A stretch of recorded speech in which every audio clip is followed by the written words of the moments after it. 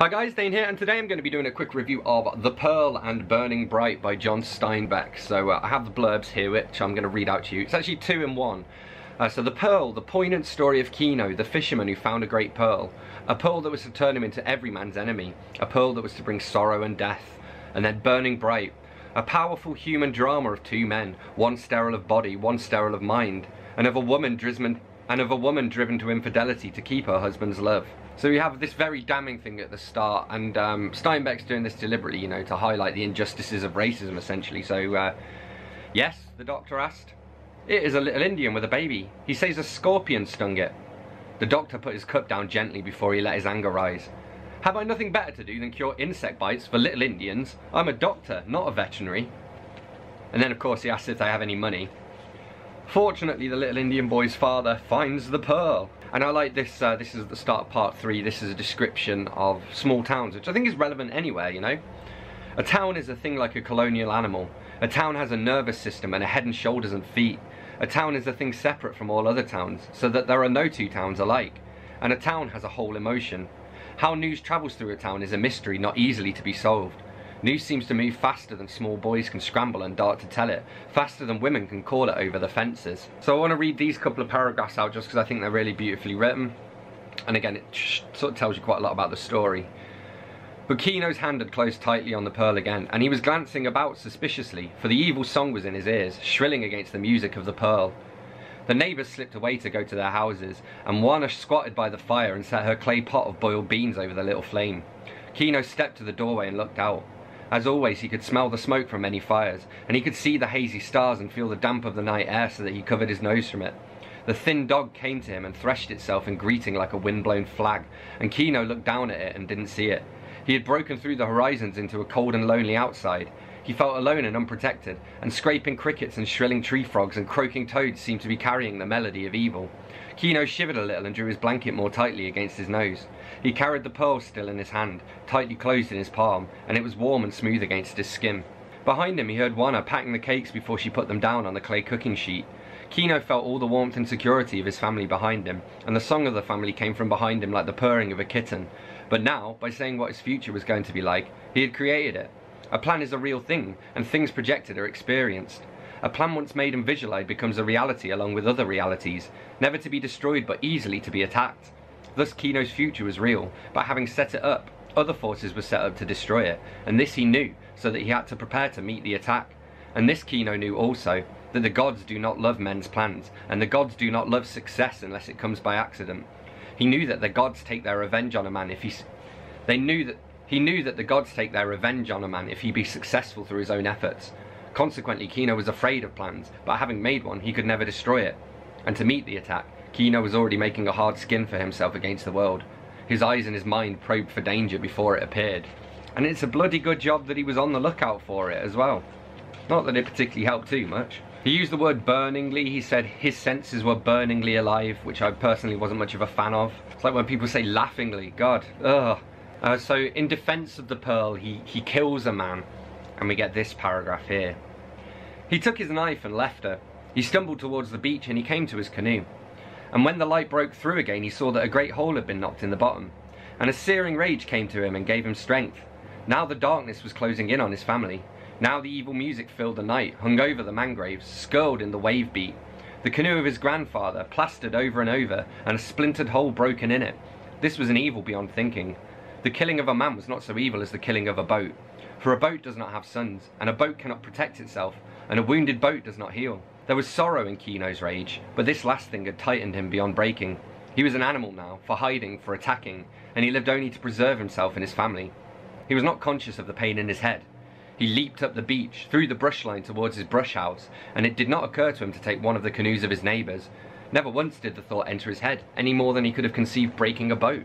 So yeah, The Pearl was probably my favourite of the two, but we're going to move on to Burning Bright, a play in story form, which I thought was an interesting concept, and he talks about it in a little introduction here. So he says, Burning Bright is the third attempt I've made to work in this new form, the play novelette. I don't know that anyone else has ever tried it before. Two of my previous books, Of Mice and Men and The Moon is Down, essayed it. In a sense, it is a mistake to call it a new form. Rather, it is a combination of many old forms. It is a play that is easy to read, or a short novel that can be played simply by lifting out the dialogue. Now, I would say that kind of just makes it a novella. Especially, I mean, I wrote a novella that novelized a play. Well, a screenplay, and it did pretty much the same thing. But anyway, he does make some good arguments though. He says, "My reasons for wanting to write in this form are several and diverse. I find it difficult to read plays, and in this I do not find myself alone. The printed play is read almost exclusively by people closely associated with the theatre, by students of the theatre, and by the comparatively small group of readers who are passionately fond of the theatre. The first reason for this form, then, is to provide a play that will be more widely read because it is presented as ordinary fiction, which is a more familiar medium. The second reason for the creation of the play novelette is that it augments the play for the actor, the director, and the producer, as well as the reader. The usual description of a character in a play, businessman age 40, gives them very little to go on. It can be argued that with this terse description, the burden of character portrayal must lie in the dialogue and in seeing the actor on stage. It can further be argued that terse description gives the director and the set designer greater leeway in exercising their own imagination in production.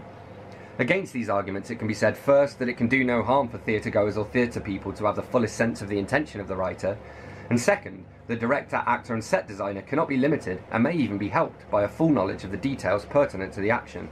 And for the many people who have not seen the play and will never see it, this becomes an aid to which they are entitled." Although I still think he just wrote a novella. He describes Joe Saul here and he uses the word spatula, which I really like. His hands were white, the fingers spatula, and palms and fingers calloused from the rope and bar. And then I just thought this was sweet, because this is like, you know, young love. "What's the matter, Joe Saul? Aren't you well?" "I'm all right." He stood up. "Angry then? You must be angry. Your eyes are so black, but when you're angry they seem to have a red glow. Are you angry with me, Joe Saul?" He moved very quickly to her and put his arms around her, and there was hunger and eagerness in his body and in his face. "Not angry," he said. "No, not angry, and still angry." He stroked her cheek. "Angry at time when you were away. Angry at time. Irritated with the minutes when you weren't with me." "I like that," she said. "It's good to be missed." It is good to be missed.